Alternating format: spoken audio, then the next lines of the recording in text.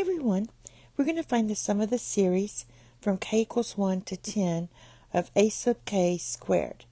And this is when we have the sum of k equals 1 to n of a sub k equals n squared.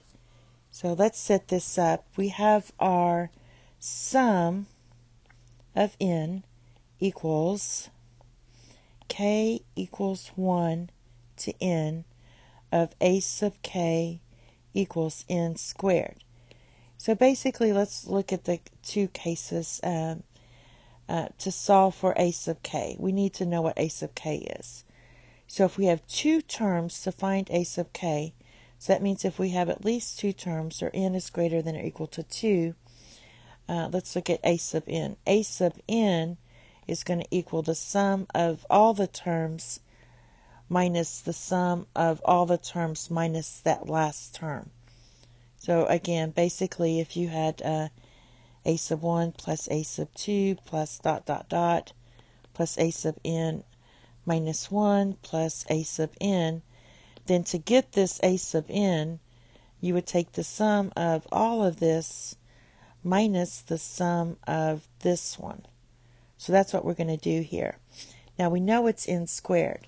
So basically s sub n is n squared. So we're going to do, I'll just put it here, n squared minus, all right, s sub n minus 1 is you just substitute in n minus 1 for n. So that's going to be n minus 1 squared. And this all equals 2n minus 1. All right, now that we have that, let's just check for the first term. Make sure it works. So the first term, so this is case 1, case 2. We just got to make sure the first term works with this because we're checking for this. So if n equals 1, then we have a sub 1 equals, substitute that in, you get 1 squared. So see if it works here as well. So 2 times 1 minus 1 equals 1. So yes, it works. So by case 1 and 2, we have that a sub n equals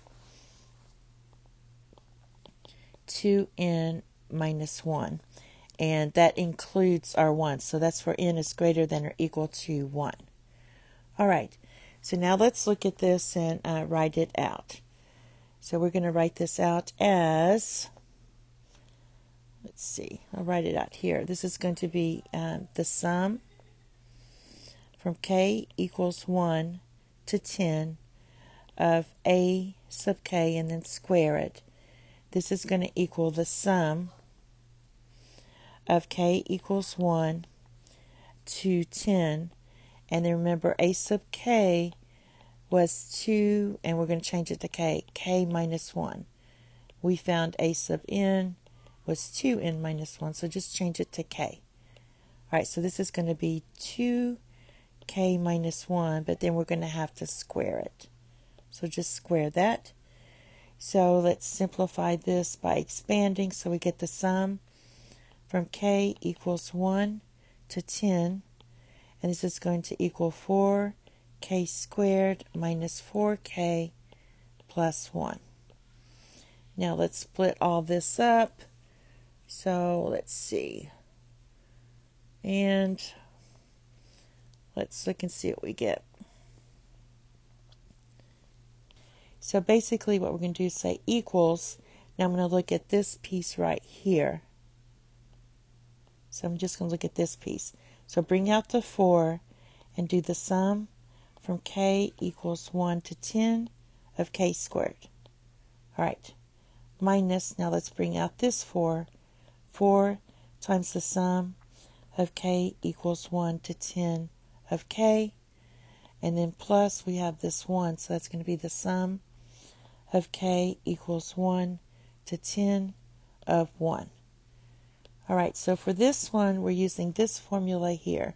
I'm going to go ahead and erase some of this because I know you can't see it very good. So when you have the square, we're doing the square first. So we're using this one, which is n times n plus 1 times 2n plus 1, all divided by 6.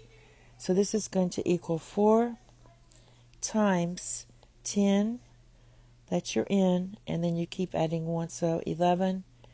And then 2 times 10 plus 1 is 21, all divided by 6. And then we have minus 4. And then for this k one, we're using n times n plus 1, all divided by 2. So we start with 10, so that's going to be times 10 times 11 divided by 2. And then this one is going to be, let's see, this one with the 1, that just means you're adding a 1 10 times. So we're just adding 10. All right, so this right here all simplifies to 1,540. 2 goes into that 2 times, so this one's going to give you 220. And then you have your plus 10. So your total sum is going to equal 1,330. Thank you. Have a nice day. Bye-bye.